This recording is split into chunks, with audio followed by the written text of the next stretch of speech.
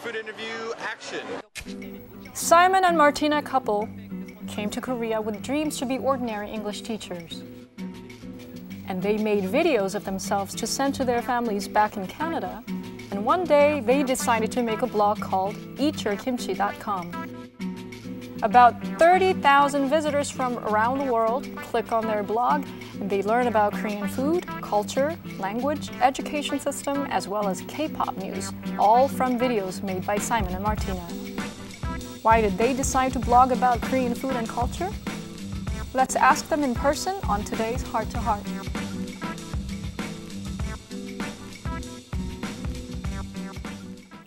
Hello and welcome to Heart. I'm your host, Lee So-jung. There's probably no better way to learn about a country than at the table, because food is a manifestation of a culture and its traditions. Whether it be the smell of a warm bagel on a New York street or the smell of fresh kimchi in residential areas of Seoul, food seems to be what we remember the most from our travels. Today on our Heart to Heart, we invite a couple from Canada who have been putting their time and efforts into popularizing Korean culture and Korean food through their blog called eatyourkimchi.com. Please welcome Simon and Martina from Canada. Welcome to the show. Thank you for having us. Thank you so much for having us. Eatyourkimchi.com. That sounds very interesting. Who came up with the name? That's difficult to say. We discussed it for very many hours. We had many ideas. We had a huge list of names. I bet. Yeah, because nowadays, just about everyone has their own blogs. That's right. Yeah, absolutely. That's right. So you want to have a very catchy But we wanted something that would also kind of like capture Korean culture, but be also a little bit clever, and then something you could remember. Right. And so we went through this huge, massive list, and then finally we decided upon Eat Your Kimchi. That's right. Where did it derive from? Because it sounds very familiar, like eat your vegetables type of thing. Well, That's the idea exactly was that, like, I remember when I was growing up as a kid, whenever you had dinner, you'd have your meat, and you have your potatoes, and then you have your veggies. And you never want to eat your veggies, right, because they're boring. So then your mother would say, well, you can't leave until you eat your veggies because they're good for you. So we kind of played off of that. So eat your veggies went into eat your kimchi because it's good for you. So literal translation would be like eat your kimchi, it's good for you. But it sounds like to me, Korea is wonderful. Come and experience. Yes. It's because it's good for you. So the play that we wanted to have on it is that Eat Your Kimchi is kind of like your daily vegetables. So it's kind of like your daily dose of Korea. So something positive, because our blog is a very positive mindset for Korea. So we wanted it to be like, this is good for your health. Kimchi, of course, is, you know, such a huge popular thing in Korea. Yes, it is. And it's supposed to be able to cure everything.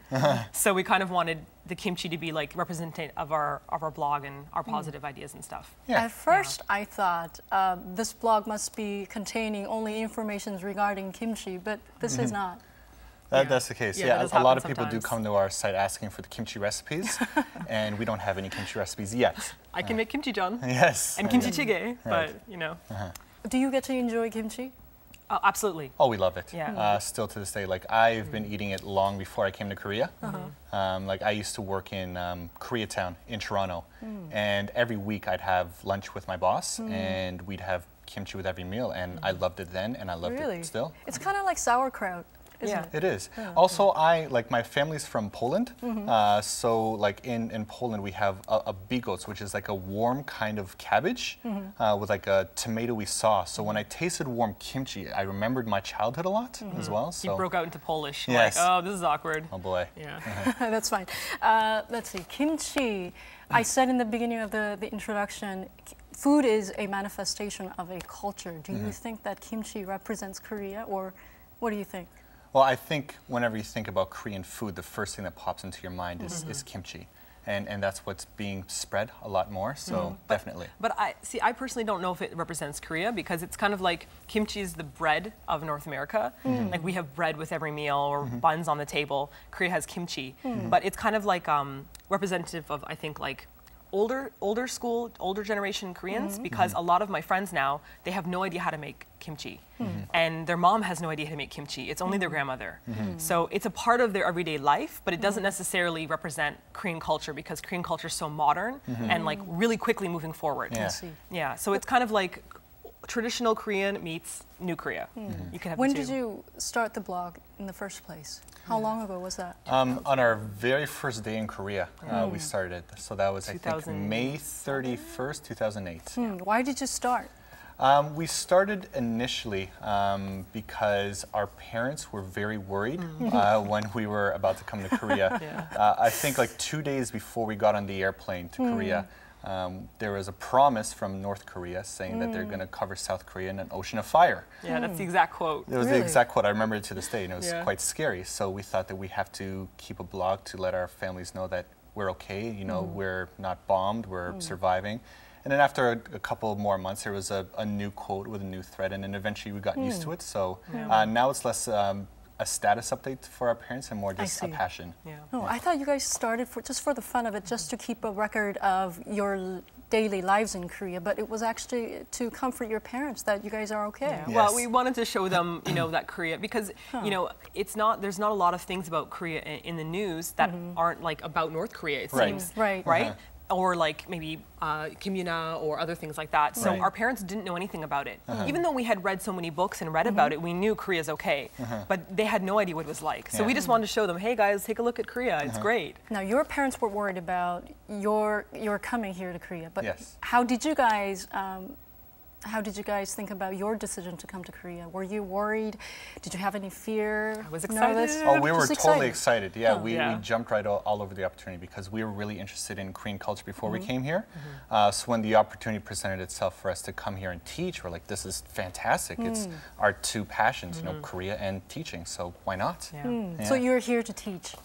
Well, originally, that's what we came here for. I no longer teach, but Martina still does. Yeah. We're actually both teachers in Canada as well. So we taught high school in Canada and then we came here. So Let's talk more about your blog. What does it contain, other than some of the information about kimchi and where to go in Seoul? well, it's a video blog, so we try to focus majority of our time on the videos themselves, and we try to do like all types of daily life. So it can be from K-pop to table bells to what other things? Korean food to like Korean coffee shops. How to use your rice cooker, Right. how to use your washing machine. How to get your hair cut, just like everyday life in Korea, because a lot of people are moving to Korea and they're very, interested in what to do. So Right. we're trying to help them out a bit. Like I said, just about everyone has their own blogs these days, and they Yes. usually have lots of photos with lots of writings. But you decided to put a lot of videos on your blog. That's right. And that must take a lot of time. Yes, the transition was quite difficult. And but- editing itself, it takes a lot of time Oh, it too. Yeah, takes forever. absolutely. I like for our Music Mondays alone, scripting takes maybe 2 or 3 hours, and then filming takes another 2 or 3 hours. But then like putting the files onto the computer because we're shooting in HD now, and editing all the files takes another 8 hours, 12 hours on top of that. Yesterday we were working on our Music Mondays, and we pretty much worked on it from 10 a.m. until midnight. Yeah. Music Monday. Music Mondays, yes. What does it, so about Korean pop culture? Yes. Yeah, so we do a K-pop, the most popular K-pop Really? song of the week, and our viewers vote on it. So we get flooded with email requests I demanding Big Bang or no, not Big Bang, Super Junior this week, and they get in like these arguments with each other, and then we choose the top song, and then we do like a review of it. Who comes to your website the most? Is it mostly visitors or foreigners living outside or Koreans who want to learn English? Or Well, according to like the charts, our biggest demographic is from America. really? In fact, a vast majority of it is American girls. Yeah. Believe it or not. We scold our Canadian friends. Yes, They're now, Canada was originally second place, and it got bumped down. they're like So, 4th or 5th yeah, place now. USA took over Singapore. Singapore is going really And- high up there as well. Really? Yes, surprisingly. How do they find out about your blog? That's what I want to know. Well, no idea. I think like one of the reasons why we switched over to video instead of like pictures or written posts is because video is so much easier to share. It has like a viral quality to it. Like you never hear about like viral pictures or viral writing. Like people want to share videos. And the good thing with like working for like YouTube and making videos there is that you could like the video, you could tweet about it, you could put it on Facebook, and it's see. so easy to spread.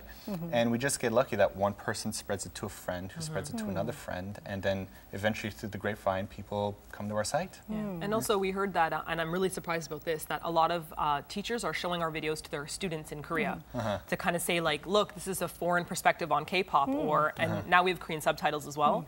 So it's starting to spread that way as well. Right. I have my own personal opinions on who would probably make it big in Western countries when it comes to K-pop.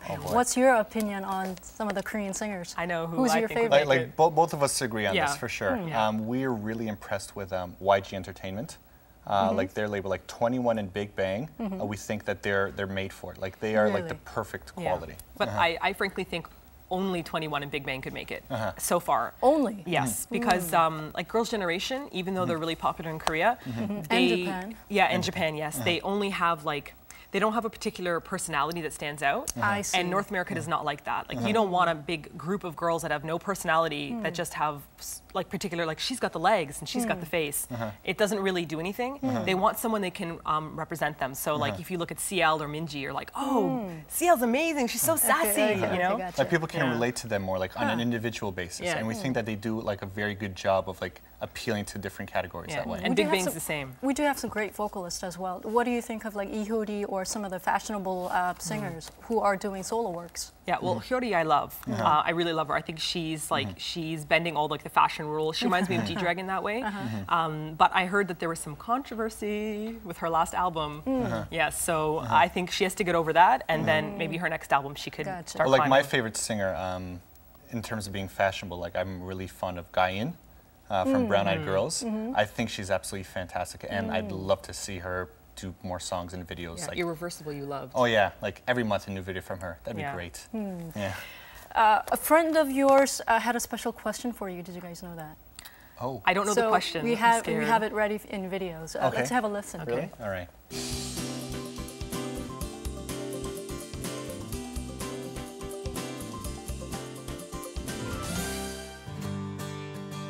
Miss Hwang Sung-bok has a special relation with Martina and Simon couple.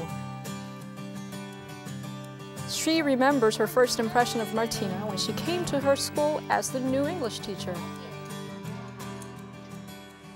She was so tall. Yeah, now I know she is tall now too, but she was very tall. And she is so smart and witty. She is a really good teacher. You know, she is always, passionate, and she prepares a lot. Oh wow, really, you cannot believe me. She prepares a lot, maybe tons of materials that she have. Now she has a question for the couple who is about to start a new journey in their lives.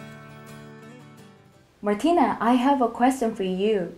Do you have any idea to have a child, stay more, and settle down? We She's get this always question a bugging lot, me. Yeah, yes. cookbook as well. Yeah. What do you think? Yeah. Oh boy. Well, we have a dog. Spudgy. Spudgy. Yeah, he's our little furry child. Yeah. We want to have kids eventually, but right now we're really happy being married. Yes. We're How long have coming- you been married for? It's in June it'll be 4 years. Yeah, but it still kind of feels like we're dating. I know. I don't really feel like, oh, I'm married and Like oh, the my old old bond husband. chain, I don't no. feel that way. Like so we're best friends, so Yeah. it seems less like we're married and more like we're just having fun. yeah, and then we're worried, if we have a child, then we have to put our focus on our child, and then we couldn't focus as much on our dog or our blog or. So maybe we're not ready yet, I think. And also right now we're in a bit of a transitional period, going from like teaching into full-time blogging. So we'd Right. like to settle down with that first before we actually bring another human into the earth. Yes. Yeah. But we definitely would want to have children in the future. We're thinking maybe 30 years old or so, 30-ish. Which is maybe 2-3 years from now. Oh, Oh, yes. don't say that. Oh, okay, I didn't say that. Let me ask you this next question. You said you were a teacher, but you're going into becoming a full-time blogger. That's right. How did that happen? Well, as of July, I stopped teaching and I started dedicating all of my efforts into the website and editing videos full time and trying to create new content that way. So my contract had just expired, and I thought that, with the growing popularity of the site, we might be able to actually do this as a living. I see. And like one teacher's salary is enough for us to get by. So I figured, we're going to tighten our belts for a year and see if we could make this see. grow. And it turns out that I think by the end of the year, we'll be able to fully survive off of blogging. And Shin Ramyun. And Shin Ramyun, yes. Can I ask you, who's funding for the blog? Oh, no one's funding. It's just from YouTube.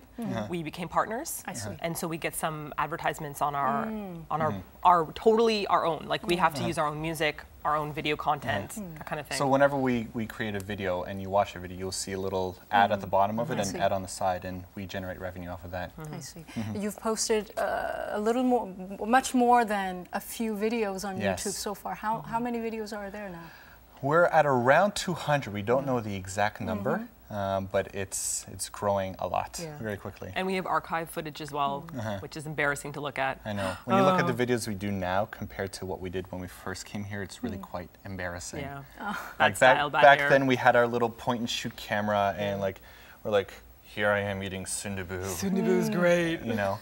And now we actually invested a lot of money in getting a proper camera and proper lighting and tripods, and tripods microphones. and proper audio equipment. So there's a big transition into that. What started out as a mean to comfort your parents has become a very resourceful site for foreigners who are interested in getting to know Korea. Do you ever feel responsibilities now that you have to come up with really legitimate information for those who don't know much about Korea? Yeah. Well, we do feel a little bit of pressure when it comes to posting. Like we post twice a week minimum. We must. Like Monday, if we miss our Music Monday, like the upload time, something goes wrong with it, we get emails like crashing in, being like, "Where's Music Monday? What happened?" And so we feel really stressed out because of that. And then the other video we do is just related to Korea somehow. So we feel the pressure to post that other video, and that it should be a little bit different than the Monday material. And if we don't do that, we feel like, oh, people will be let down or feel, that kind of thing. And also we really thrive off of people's requests. So we had a lot of people ask us a few months ago, where do I get my haircut in Korea? And they just, we got a whole bunch of these emails. So we said, if people are asking these questions, we should try to answer it for them. And you have a video about where to get your hair done. We just put that up. Yes, I saw that. Yeah, we had to ask our salon to get permission from them, and really, they're an amazing hair salon. I heard that a fan of your website actually thanked you for giving all these useful information. A lady from abroad actually came across your website and collected some useful information off your blog and said, thank you very much for all these. Yeah. We're really quite lucky is that I think because we're recognizable, I blame it on the red hair. Chicken hair. People do come up to us and they thank us, which is always shocking. Because we keep on thinking that we're in our own little bubble. We make videos because we like to. We like to make videos. It's fun, and to think that other people are watching it and other people are enjoying it, and when they come into our lives and be like, hey, thank you, they're like, wow. Yeah, it's just really startling. But it makes you feel all warm and fuzzy. Definitely. Yeah, so whenever someone emails us and they're like, we saw you in Seoul, but I didn't say hi, I was scared. I'm like, why not? Why not? It would make our entire day. So I would think that there's a moment, celebrity moments, where a stranger comes up to you in Itaewon somewhere and say, hey, I know you, or I saw your website. Yeah, so it happens sometimes, How long do you plan on staying in Korea? That's a very difficult really hard question because every year, we initially came here thinking it'll just be 1 year and then we'll go back. And then it became, okay, it'll just be 2 years and then we'll go back. And every year we keep on adding more years to that list. So we never know. We know that we plan on staying when Martina finishes teaching in June. We know we plan on staying at least for another year. What happens after that, we're not sure. Yeah, maybe another country. Who knows? This is your first time living in Asia? That's correct. Yeah. Okay, so do you have any plans to go out to different parts of Asia and start writing about their countries as well? Well, we think so, yeah. Yeah, we had plans to go to Japan originally, because originally it was going to be Korea for a year, Japan for a year, and traveling. But because we just fell in love with Korea, it was impossible to leave. But we are trying very hard to, try to move to another country, but it's very hard to do. I know. Yeah. You've been living in Korea for 3 years now, so I'm sure there's something that you would like to share with our viewers. Let's have a moment for Inside Talk.